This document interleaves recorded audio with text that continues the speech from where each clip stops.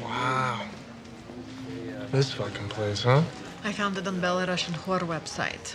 More billionaires stay here than any other hotel in Chicago.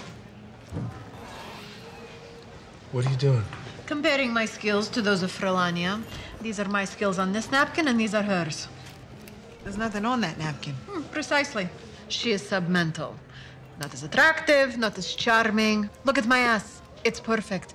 I would fuck my own ass. She is flat as a Filipino boy. $28 for a vodka tonic? $18 for a beer. You have to be a billionaire to catch a buzz. Hey, I think that guy at the end of the bar wants to talk. Bring him over.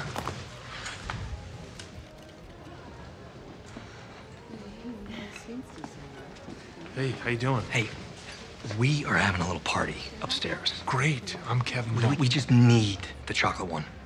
1,000 for the hour. The chocolate. V? That's my wife. 1,500. 2,000 if it runs over. Look, pal, my wife is $2,000? 3,000.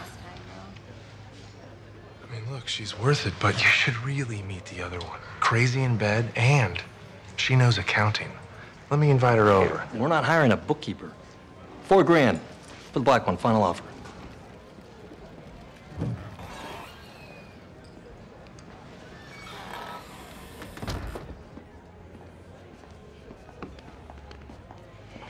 So, did you get her a date? Why didn't you invite him over?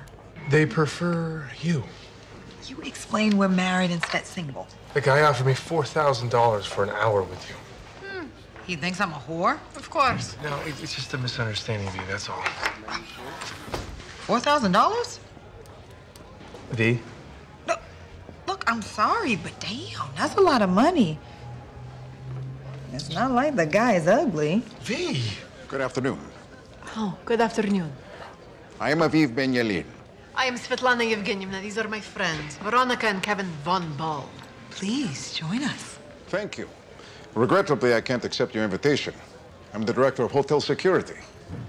And it is my unfortunate duty to inform you that the hotel is a strict no prostitution policy. We're not prostitutes. No, they are. Those whores at the bar. Like you don't know, please. Let's go to the Ritz. No. No more. I think I know what to do. I need to go humble myself before that slut Frelania and see how she managed such a miracle. $4,000?